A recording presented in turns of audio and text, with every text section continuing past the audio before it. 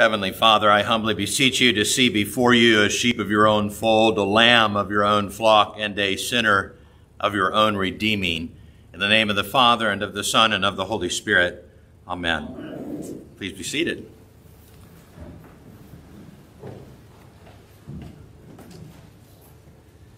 It is good to be with you on this anniversary, with those who are gathering with us in person, and also those who are online with us.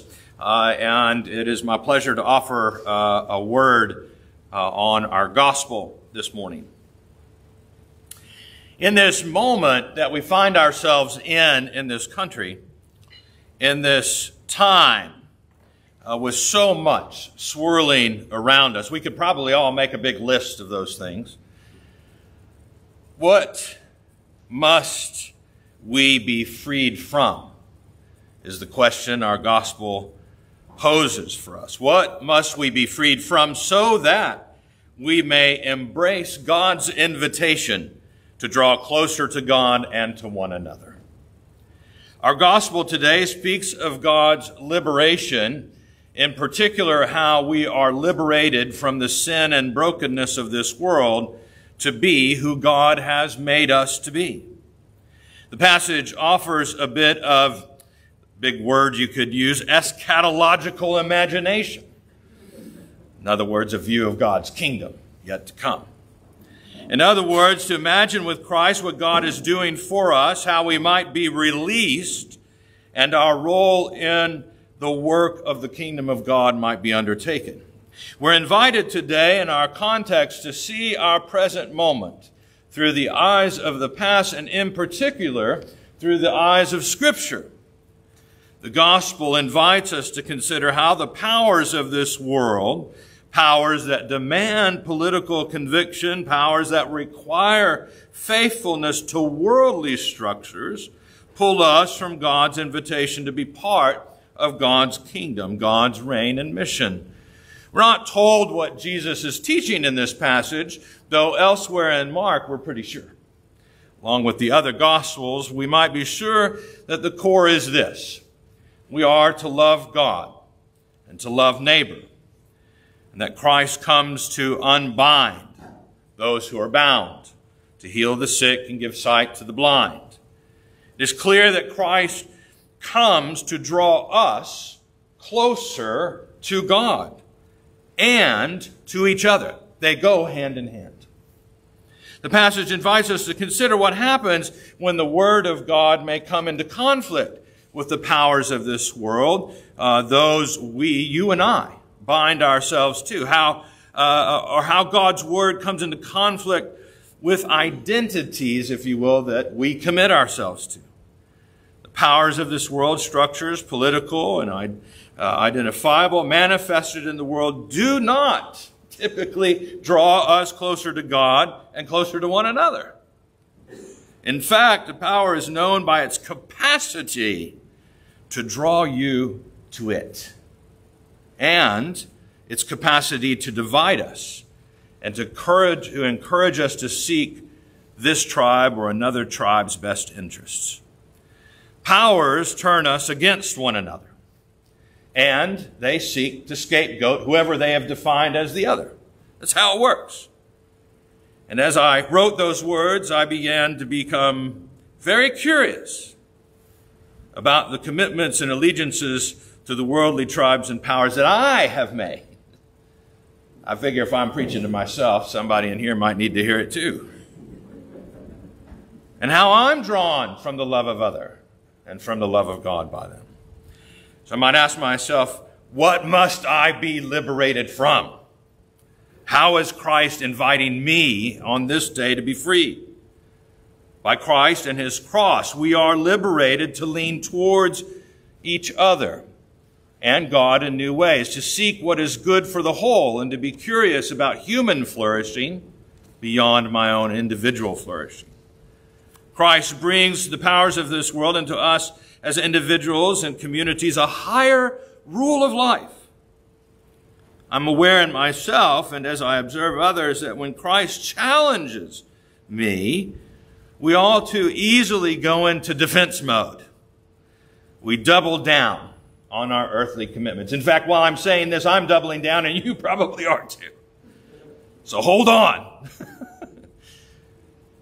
Ideologies and political allegiances are powerful. But what they reveal is that we believe they will save us, and not Christ himself. This is very short-sighted indeed, especially in the face, at this moment, of eternal life.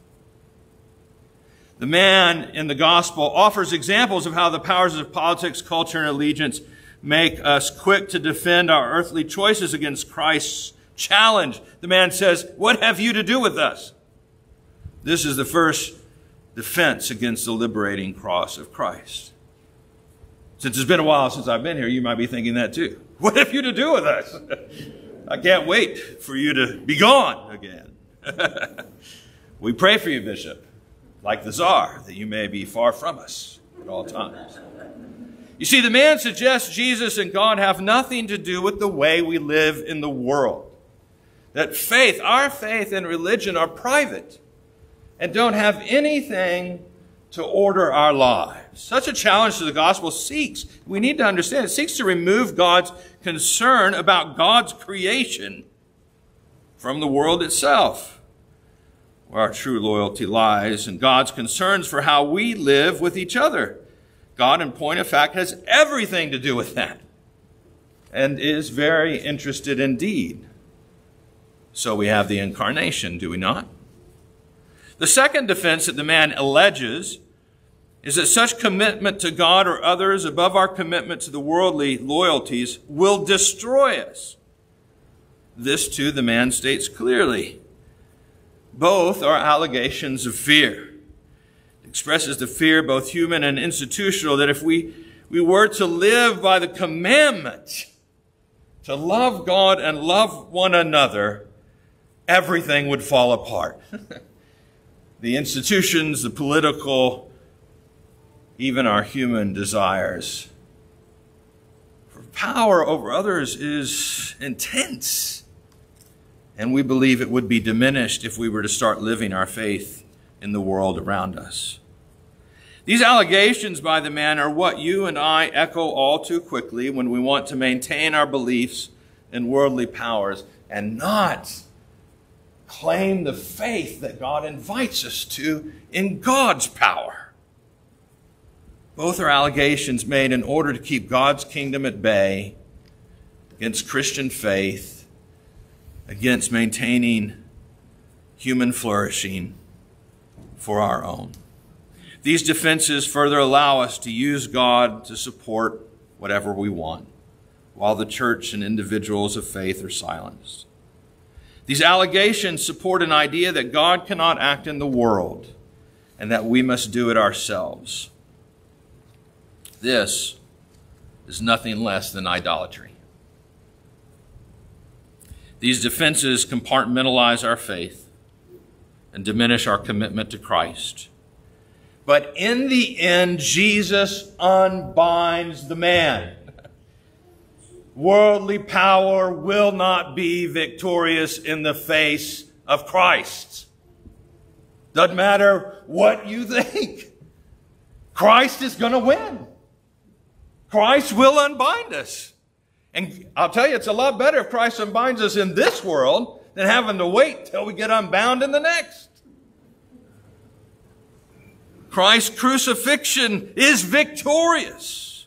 Christ's giving of himself offers a vision of our acts, moves and reveals and releases the man. You and I both know our hearts, and we should feel discomforted. But that's what happens when we hear the gospel. The gospel asks us to change our lives. It invites us to commit ourselves to a new way of being together.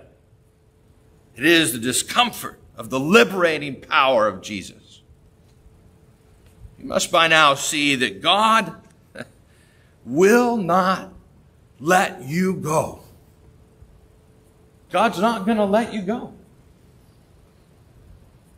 God will keep entering your private holy places, Christ keeps coming again and again, asking us to follow, inviting us, especially in Mark's gospel. And we're going to read it all year long, so you're going to hear this constantly. Jesus is going to keep coming saying, follow the way.